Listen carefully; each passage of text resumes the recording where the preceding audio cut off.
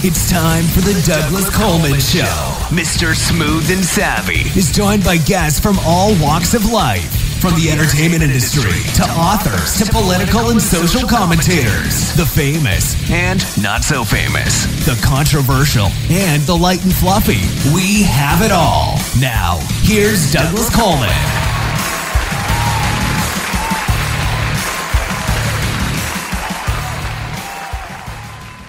Hi there, this is Roger Chapman. I'm a singer from the UK and have been for the last 50-odd years. I started my life with a band called Family. And you're listening to myself on the Douglas Coleman Show. Here's a song. It's the fourth track on the album, also I'm told.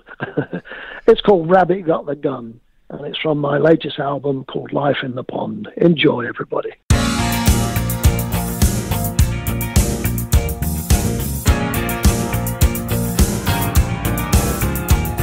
These blues are made for walking on the streets.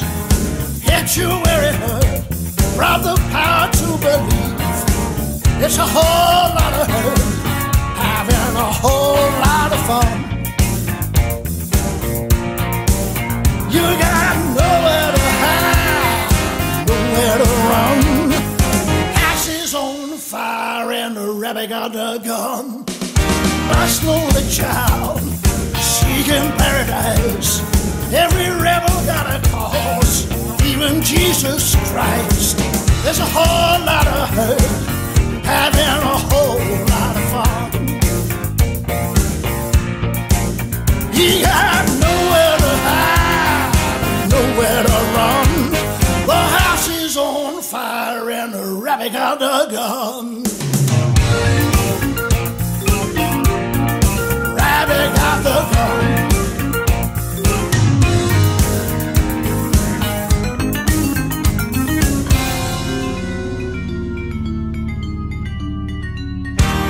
Nowhere to hide, nowhere to run.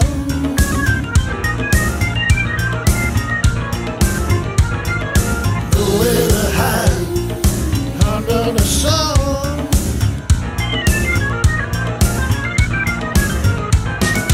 Nowhere to hide, nowhere to run.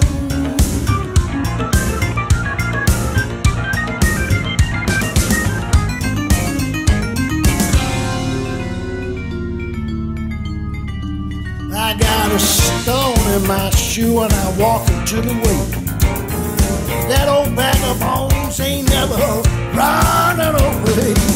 There's a whole lot of hurt, having a whole lot of fun.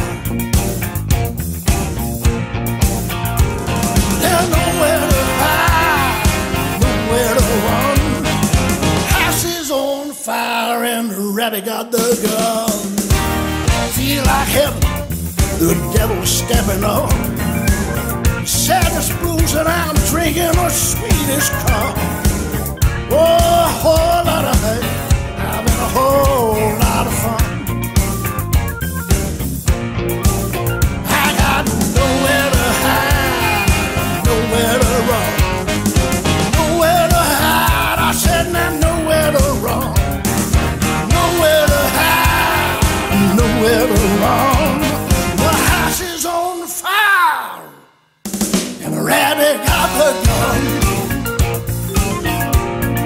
Rabbit got the gun.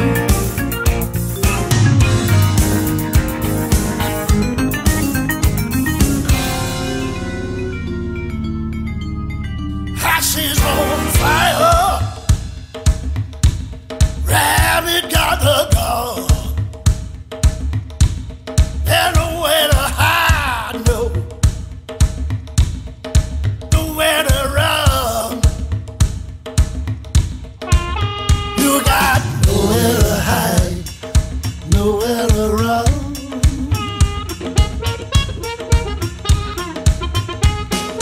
Nowhere to hide under the sun.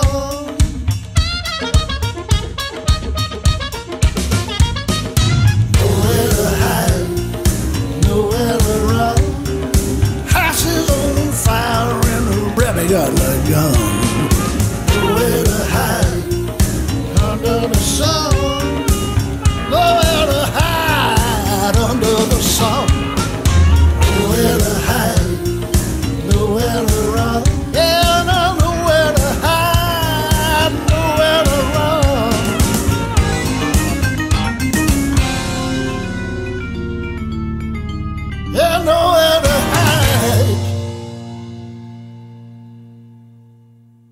Okay, please welcome to the Douglas Coleman Show, Roger Chapman.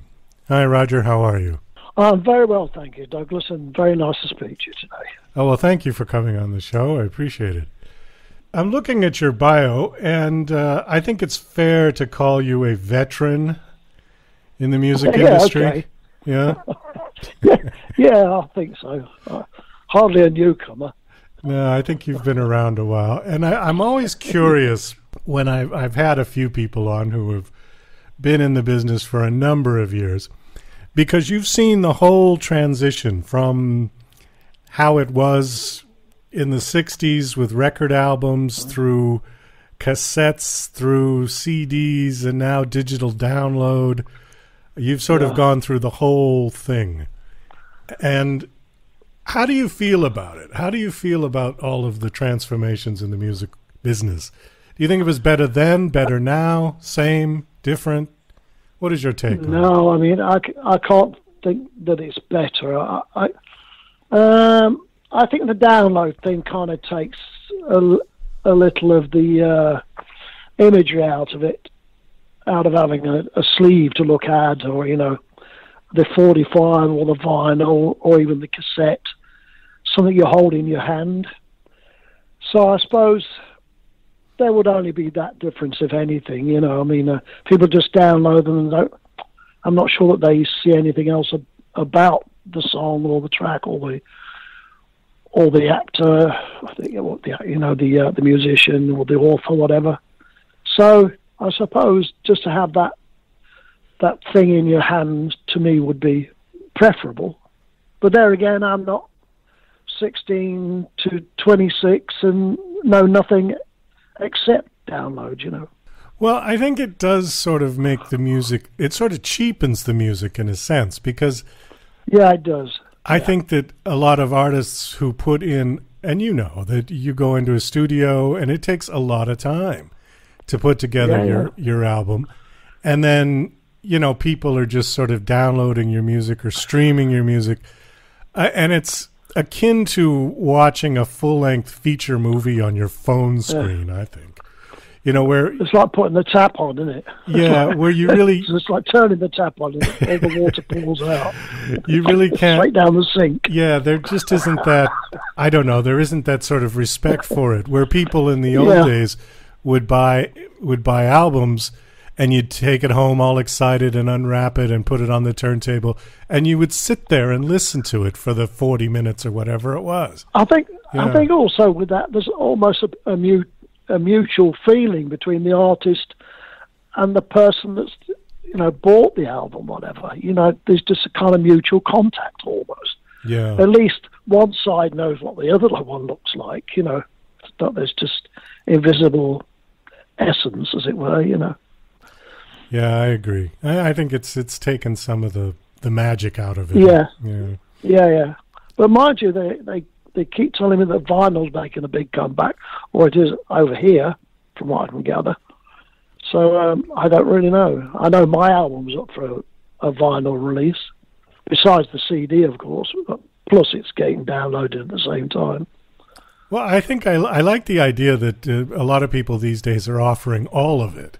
You know, you can get it on vinyl, you can get it on CD, you get it on download.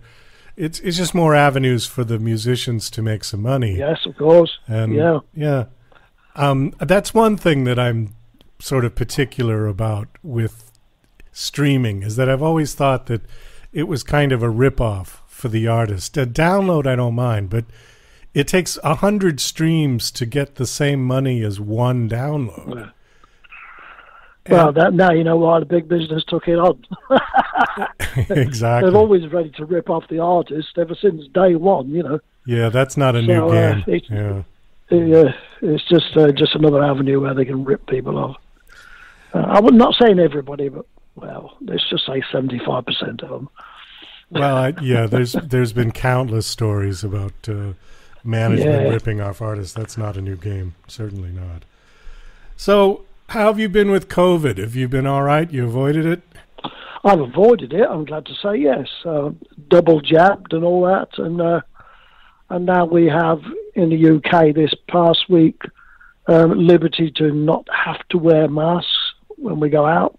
Oh, that's so it's easing a little, although saying that, after a year and a half, people are still walking about with the masks on anyway. I mean, people have got used to it and more scared of the options. They haven't actually, a lot of people haven't actually got used to the idea that it might be safe, me included, I have to say, because it's just been so tricky over this past year and a half. Well, I think it's been tough for everybody. Has it affected your? Yeah, of course. Yeah. Have you? Were you performing prior to COVID? Yes, I was prior to COVID. I would say up until a year last February, and I had some in come 2020. Excuse me. I had some festivals and some dates booked in, but they all obviously got cancelled. I say obviously, but they did, like most people did. And I've been asked since, obviously with the new album, to do things, and now, my musicians are, we're basically around the same age anyway with my band.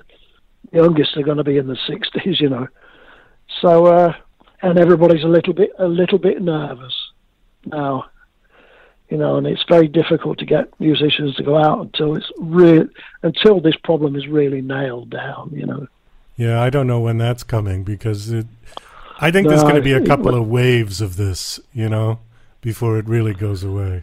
Yeah, well, I mean, it's strange here because like I say, a week ago we had the all clear. Okay, masks are not now illegal, or it's not illegal not to wear a mask. I think I'm saying that right. But then since then, we've had a surge of a new fucking virus. Yeah, mutation.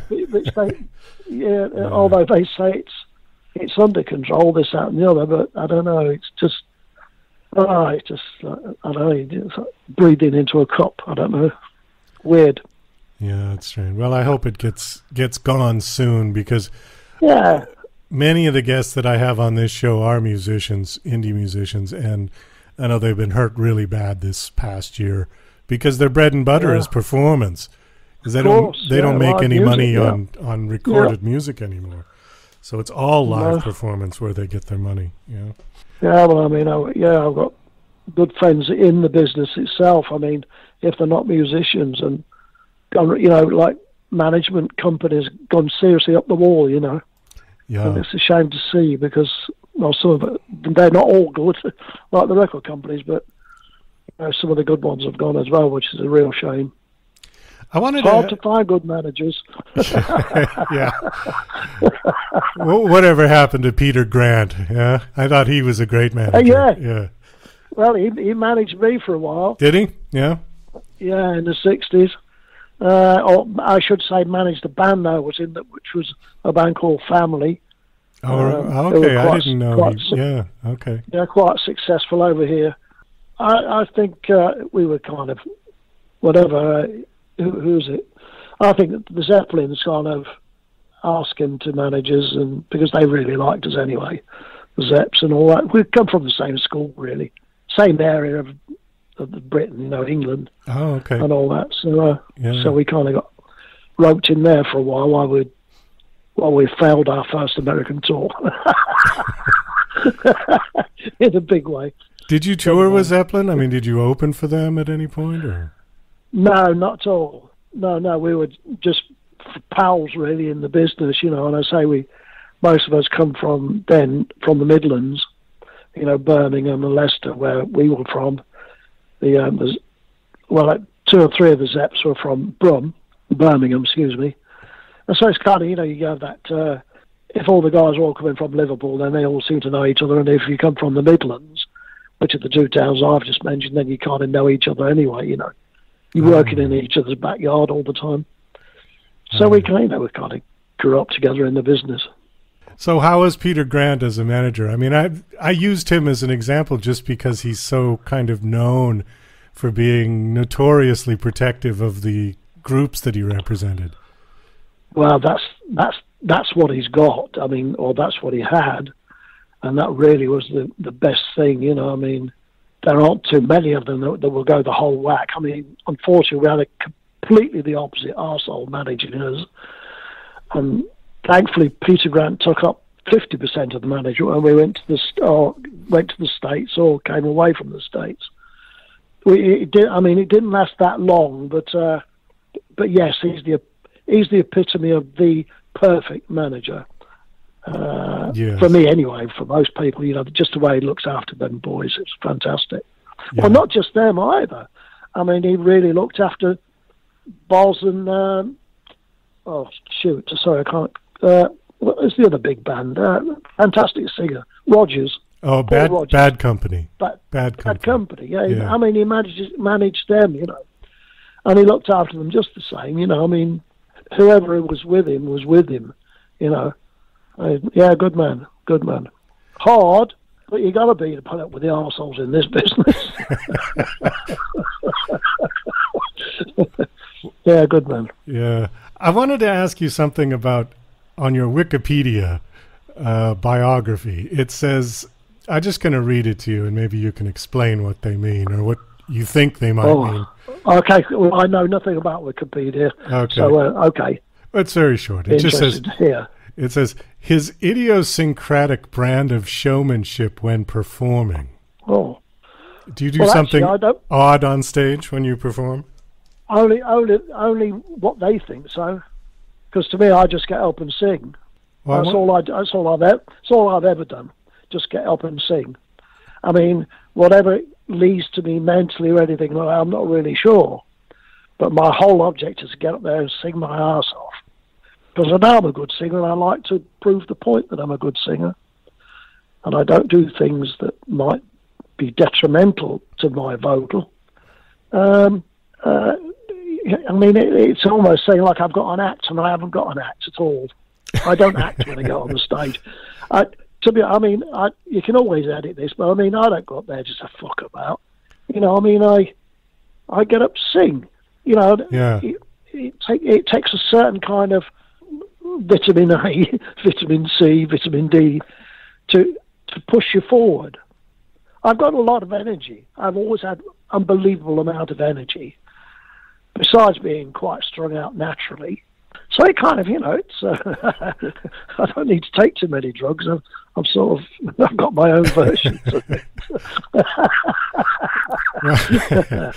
Well, who knows what they're talking about? I don't know. I'm not the same as everybody else. I'm not interested about being like anybody else. I'm just interested in singing how I sing. And really, my whole interest is just to get the band off. The finest thing in the world for me is to be on stage and having a good gig. There is no better feeling for a live musician. There can't be. I mean, there may be some sexual equivalents, but I think that is the equivalent on stage for a musician. You're listening to Mr. Smooth and Savvy right here on the Douglas Coleman Show. We'll be right back after these commercial messages. DJC Music and DJC Productions are pleased to announce a brand new website. We have started a listing website for radio show hosts as well as potential show guests. This is a meeting site where hosts and guests can come together. Show hosts can list their show and types of guests they're interested in booking. Potential guests can list their talents, bio, accomplishments, or anything they feel makes them an interesting radio show guest. There are no recurrent payments, only a one-time $5 listing fee. Your listing will stay up until you decide to cancel. Previous guests of The Douglas Coleman Show are welcome to submit their guest listing free of charge. Go to radiohostsandguests.com. That's radiohostsandguests.com. Douglas Coleman's Don't Do a Podcast is a dryly humorous rant about Douglas's pet peeve, the unrelenting torrent of podcasts hitting the web on a constant basis. As technology has put podcasting within the reach of anyone, many wholly unqualified people have taken the plunge. This witty polemic tries to persuade them from broadcasting their drivel using Douglas's brand of sarcastic humor. Now on Amazon, only 99 cents. Are you an independent musician? How would you like to have your songs played on hundreds of radio stations just like the one you're listening to right now? Join MusicSubmit.com and we'll promote your music to radio stations and blogs in your genre. It's free to set up your account, and we guarantee your music will be considered for airplay by radio stations worldwide. Why not sign up today? It's free. MusicSubmit.com. Radio promotion for indie musicians. Hey, this is Ray Powers. Don't touch anything. You've got it right where you need it. Tuned in to the Douglas Coleman Show. You heard me. I wanted to ask you just a little bit briefly about your influences and when you were growing up, and then we'll get to your latest album, Life in the Pond. Back in the day, how did the British kids get American records to listen to? Like I see on here, your influences were Little Richard and Ray Charles, and it's not like today where you can just download anything. Yeah. Well, in the 50s, in the UK, we had a lot of American bases, army bases, from World War II, as it were, still. And a lot of American forces over here centered in various parts of the UK. And while when you were gigging, if you were gigging in the 50s, and the 60s too, you'd possibly play at these American bases, do a gig on a Saturday night at American base. Again, in the Midlands, there were quite a few of these. One was called Bruntingthorpe, which is basically a village, but then it had, the Americans built an army base there. I remember I did a gig there, Black Gene Vincent. I don't know if you know Gene Vincent. I know Gene Vincent, yeah. Begin. Yeah. I was a big fan of him because I used to have a very high voice like him, and could reach all the ranges he used to sing. So I used to do quite a few of his songs. People like him, Eddie Cochran, and then a couple of years later, you'd have had Ray Charles, Right. Jerry Lee Lewis, all that kind of thing. That's the kind of music I first started singing with groups when I was about 16, I think. So you could get the music through the American bases. They had the records. Yeah, you could get the 78s. It would have been, really, wouldn't it? Yeah, like the vinyl, but the same size as an album, except it was a single. Did that make sense at all? Yeah, I got it. I understood that. No, I was just curious because, you didn't have 25 different radio stations. You had, BBC One and, and I don't know how much American R&B kind of music they were playing in those days, Well, my first inkling, I think, of anything sort of R&B-ish, as it were, or, I have to say that more than rock was, I think, I heard Fats Domino, sort of like Blue Monday. So, I'm thinking that was probably about 55, 56, something like that. Okay. On the radio. And I thought, that's different, I think. It's obviously a very long time ago. But then when I was at school, we were all into Elvis, Elvis, his first single, blimey. Hound Dog? No, the very first one. Oh, I don't know. The bluesy one. That's All Right, Little Mama? I'm not sure. Yeah, never mind anyway. But it was a huge hit, or worldwide hit, and we'd be seeing it at school, So, that's I'd be about 14 or 15 then, so I don't really know, unless we must have heard it on the radio and stuff, because I wouldn't have been able to afford to have bought records at that age myself. Yet they were expensive, weren't they, back then? Yeah. Yeah, but we didn't have a lot of money anyway. There were a lot of poor folk in the UK after the war, and people still scratching about trying to buy stuff to eat. Never mind. I don't know. To be honest, Douglas, I just can't answer the question very well. I think you did a good job. We knew them. But the other thing is, I suppose we used to go to record shops, and again, when 15, 16, then pretend you say you want to hear one because you want to buy a record, but then there'll be about 4 or 5 of you stuck in a booth listening to the latest single and say, oh no, I don't like it, I'm not going to buy it. But we'd only go in there just to listen to it, as our way of hearing the latest sounds, Yes, yeah, they had the listening booths back then. That's long gone. Yeah, definitely. Let's talk about your new album, Life in the Pond. Now, this maybe the last time was 2012, and then this one's 2021, so it's been a while, yeah?